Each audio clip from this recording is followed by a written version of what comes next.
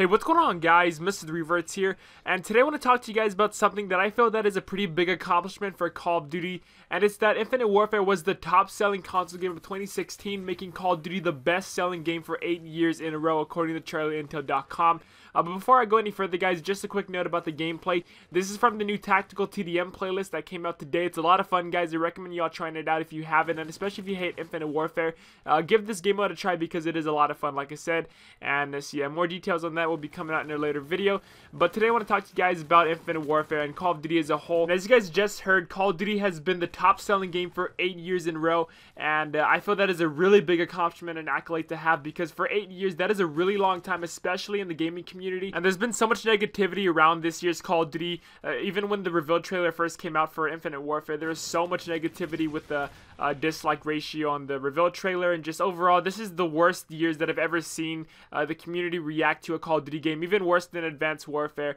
And so yeah, that's still pretty crazy how the game was still the #1 selling console game in the US for making it 8 years straight. So like I said, really big accomplishment for Call of Duty, and I think we all should take a moment to appreciate that accomplishment, because I really can't think of another game that has been this consistent for 8 years straight. Maybe Battlefield or Halo, but still for 8 years, that's a really long time. So a big round of applause for Call of Duty. I know there's some people that were saying that Call of Duty was Infinite Warfare was #1 this year because of Modern Warfare Remastered if you got the bundled edition, but I mean, it doesn't really matter because Call of Duty is still the best-selling game for 8 years straight. Like, just think about that. That's a really big accomplishment and accolade to have for a video game series, especially because, like I said, with all the negativity around this year's game. So yeah, Call of Duty is still alive and well. All the people that say that Call of Duty is dead, it's not dead at all.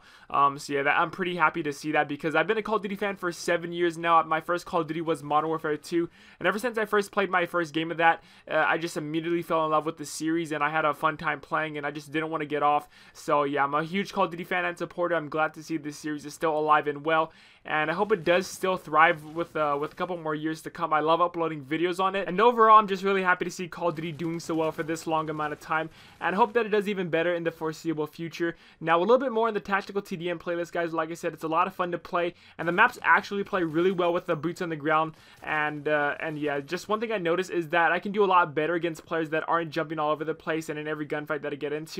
And so yeah, I do hope more game modes come out for this. I hope there's going to be a Tactical TDM. That'd be pretty fun, and the Tactical CTF, I'd like that a lot. So yeah, overall, guys, I'm just really happy to see Call of Duty doing so well. I love the Tactical TDM playlist, and again, I recommend you guys try and get out. Don't forget to drop a like if you guys did enjoy, and comment your thoughts about Call of Duty doing so well. Do you guys think there's going to be a video game that possibly could take out Call of Duty? Let me know your thoughts, guys, down in the comments, and again, drop a like, and thank you for watching. I'm MrTheRevertz. Have a great rest of the day. Till next time, I'll catch you guys later.